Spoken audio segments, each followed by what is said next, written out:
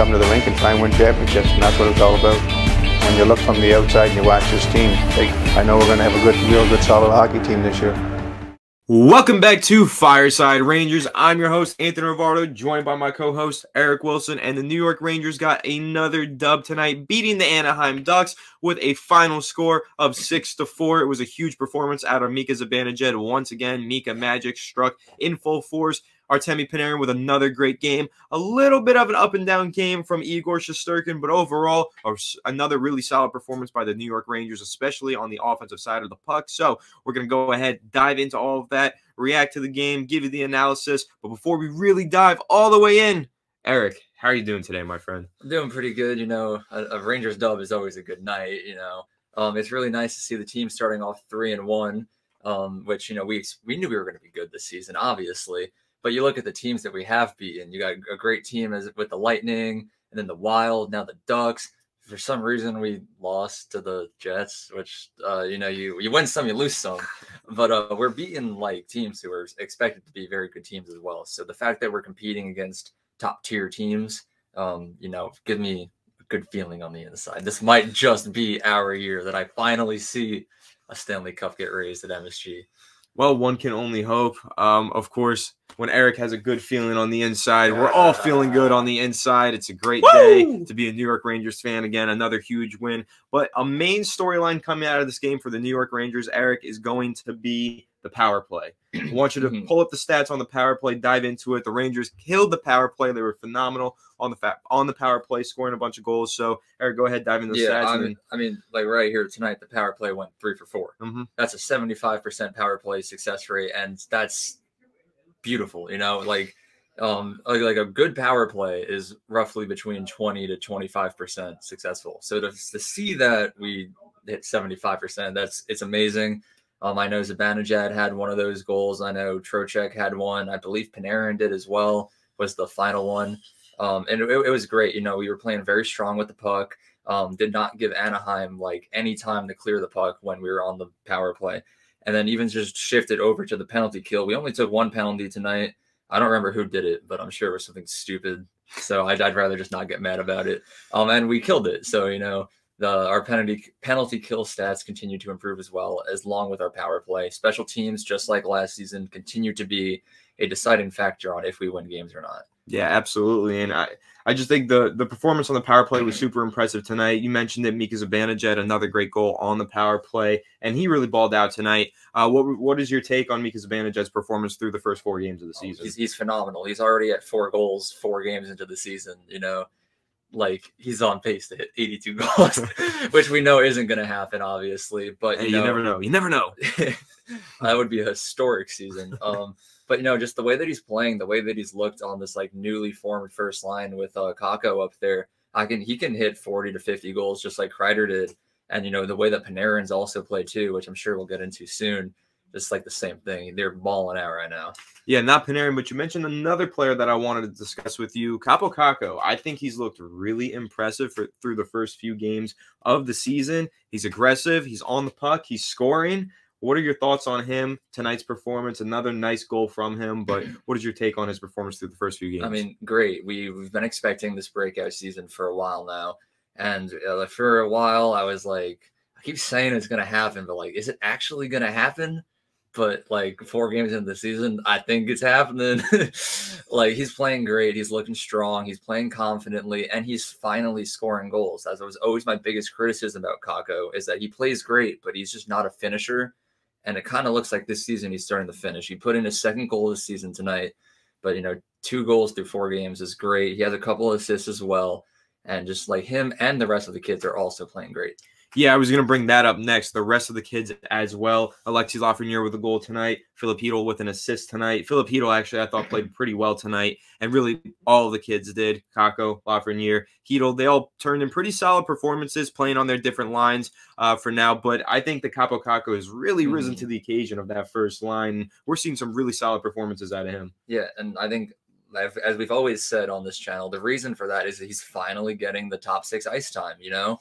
And the same thing with Lafreniere. I mean, it kind of sucks that Kravtsov is injured right now, but just that has given Kakko and Lafreniere the opportunity to get top 6 ice time, and they are proving themselves, you know?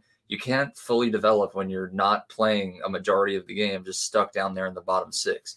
So, you know, it's just like we were like New York Rangers, we told you so, basically, is what I'm trying to say here. Yeah, well, we know that they love to listen to us. So, but okay, let's go ahead, talk about the bread man, your favorite player, your favorite New York Ranger. I want to hear your thoughts. Give me your takes on his performance tonight. He is the most beautiful man I've ever met in my entire life. He had a goal and 3 assists. This is like his second 4-point game of the season, and we're only 4 games in. This guy is insane. He's the best player in the world. I love him with all my heart. Make him a Hart Trophy finalist right now. That's my hot take of the day. And yeah, he's just, you know what? You give him Trocheck, take Reinstrom out of the equation, and I love Panarin. I'm sorry. I get a little enthusiastic when we talk about this guy. That's okay. Love the enthusiasm. I mean, Panarin is playing out of his mind. As you mentioned, 1 goal, 3 assists. Could have been a couple more on both ends right there. I mean, he had a couple really nice passes, one in particular to Trocheck.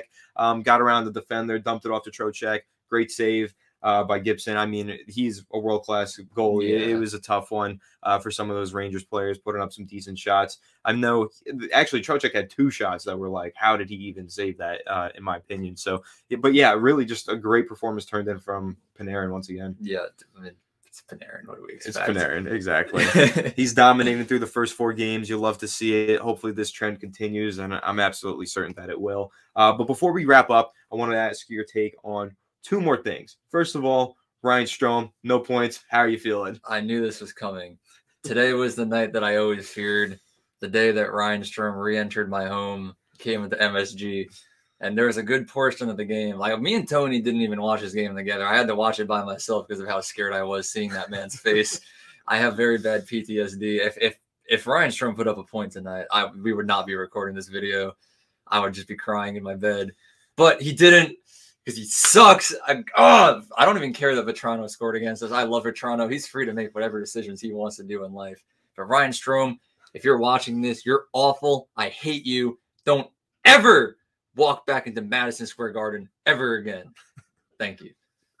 Well, I'm glad he didn't score any points tonight, because then I would have had to go solo on this one. Eric would have been crying despite the win. But at the end of the day, I know you would have recovered, been able to appreciate the great 4-point performance out of Artemi Panarin and the big New York Rangers win. But one last thing that I want to ask you about and discuss with you before we wrap up, Igor Shesterkin, okay? Now, he let in 4 goals. I believe you said it was only 22 shots put up by Anaheim. So not the best performance out of Igor Shesterkin tonight. And I recall in the first, after the first game of the season, big win over the Tampa Bay Lightning, we mentioned that Igor Shesterkin, almost said Reinstrom for some reason. I know you absolutely would have killed me. So thank God I caught myself. I'm on edge tonight.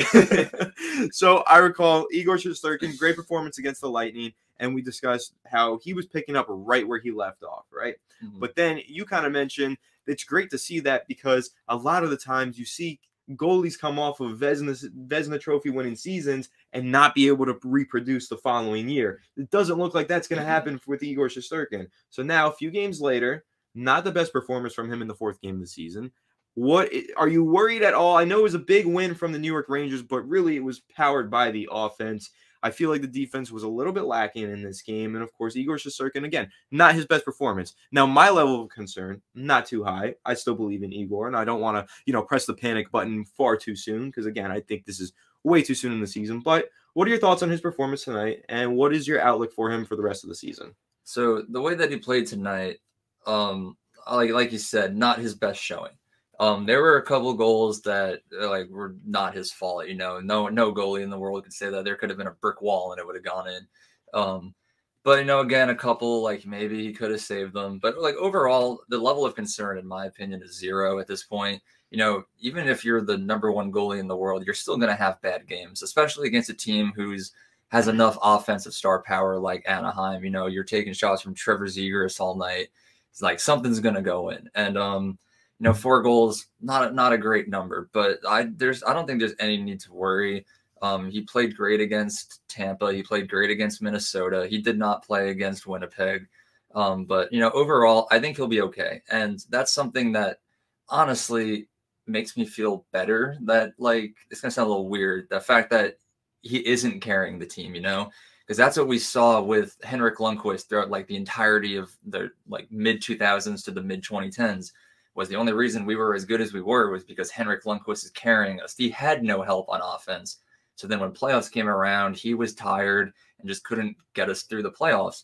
And like that's kind of what we saw last season as well. Yeah. So now it's like kind of like Igor will be Igor. He will play good, but he doesn't need to be Jesus Christ in between the posts in order for us to win a game. You know, it's like he can kind of relax, you know, and just because he lets in 3 or 4 goals doesn't mean that we're going to lose. And I like, it sounds weird, but I think that it is kind of a good thing. You know, we don't need like the Messiah. We just need a good goalie right now.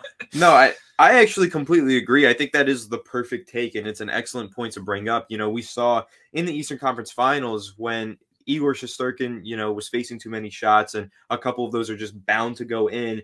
The Rangers offense was too gassed. The lines weren't playing well. We know the Capo Caco wasn't playing at his highest level during the finals. So, you know, when you look back at that, Igor Shesterkin had to carry the team, especially through those first 2 games when the Rangers won. Igor Shesterkin was lights out. But as he kind of started to have some less stellar performances, not that they weren't stellar, but they were less stellar than, you know, just prime like Igor Shesterkin, just a good goalie. That's when the Rangers started to slip up here. But to see tonight, you know, early in the season, Igor Shesterkin slip up a little bit, not have his best outing, not have his best performance, and the Rangers offense has enough firepower to go out there and win the game anyway. I think that's actually a positive to draw from this, and definitely something to be excited for the rest of the season. Yeah, and then you can only imagine what's going to happen when like Igor is on his A game, and then the offense is also on their A game, and the next thing you know, we're flying through the playoffs, 10-0 wins the entire time. You know, knock on wood.